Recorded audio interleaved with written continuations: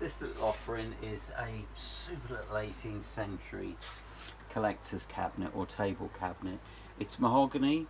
It's got this wonderful kind of Chippendale style or Chippendale frieze that runs around the top of the cabinet.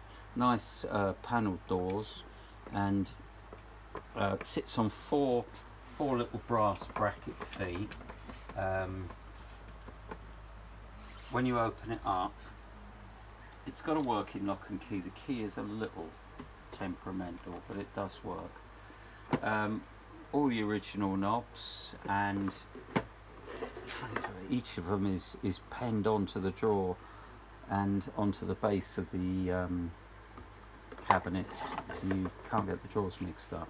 Super thing, in lovely condition, all the original finish.